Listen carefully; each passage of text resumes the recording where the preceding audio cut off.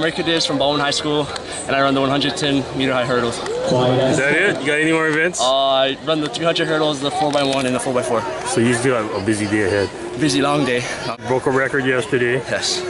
Even though one of the gentlemen here said he heard that when you started the event yesterday, you actually felt it in your hammy. Yes, yes. Your hammy's not 100%. It's, across the finish line, still you're limping. Yes. After you break a record. Right. How does that happen? Actually, I hurt my hammy in the 300. The 110s, I was just kind of tight. But oh, so which was first? The 110 meters was first, and then I hurt myself. So he was talking about the 3. Yes. Okay. I woke up this morning. It was kind of bruising, but nothing. Stretching helps. Some icy hot, and then an Advil, and then adrenaline. And just suck it up. What can you do? It's to stay me, you know. Okay, so last year in the same events that you're doing today, the one you broke the record. Yes. How did you do last year? I came in first last year, so I'm the defending state champ. Well, were you aware that you could break the record? Was that a goal, or is that just a byproduct? I just wanted to place first, but that was really surprising to me. I had no idea. I had no idea I could go that fast. What's the secret formula for hammy problems? Stretching. Stretching? Stretching. Not Gatorade with I have secret recipe sauce in it or something? Or? Water and Gatorade.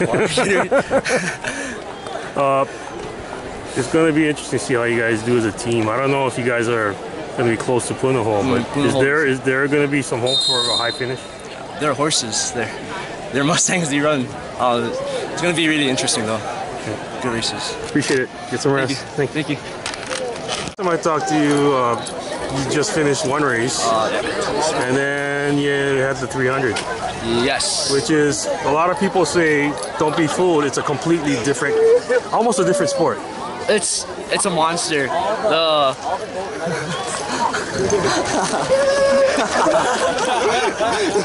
yeah, the 300 it's a monster. You hit the turn and your legs are out. You know, you want to fall, you want to cry, and then you find your weight and you just kick. You know, everyone says kick. Well, so who was with you at the last turn? Lucas from Kunuiakea. He really pushed me. I think that's why I PR, because the competitors here at the competition, they're so great, and it's just so humbling to race. You know, this speed is just so humbling to have it. You're a senior? I'm a junior. You're a junior? Yes. Do you know what you're gonna do about college? I'm still looking at it. I'm going over to Cali in Texas over the summer, so I'm gonna look at colleges there. You're gonna go on a trip? Yes. Are you gonna run out there? I'm gonna look for some meets and try to compete against some mainland guys, hopefully. Congrats, man. Thank you so much.